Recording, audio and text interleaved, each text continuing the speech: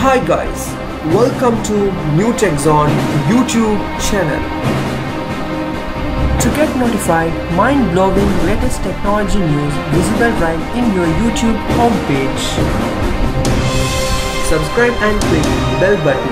Thank you. Hi guys, in this video guide I'm going to show you how to change passcode option into 4-digit numeric pin or custom numeric or custom alphanumeric code.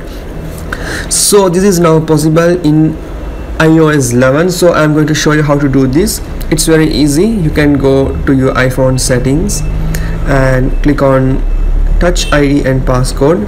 If you have already enabled passcode, simply you have to type it. Once you type it, you can see there is option change passcode. Click on it. You have to again type your passcode, and now you can see there is option passcode option. Click on it.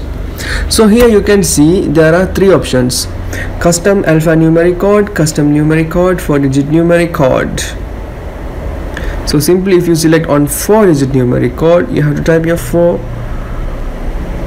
numeric code. Once you click on and you can enable settings, it's very easy. So if you think that your phone is secure with 4-digit pin code, you can simply enable this. So this is very useful. Also, if you have more privacy and if you think that others will spy your iPhone and you don't want anymore to hack someone your phones or something like that, so you can enable now custom alphanumeric code. So this is the huge passcode.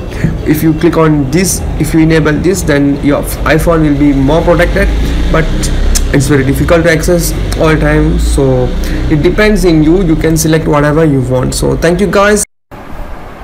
If you like our videos, please don't forget to like, comment, share and subscribe our YouTube channel to get notified mind-blowing latest tech videos. Thank you.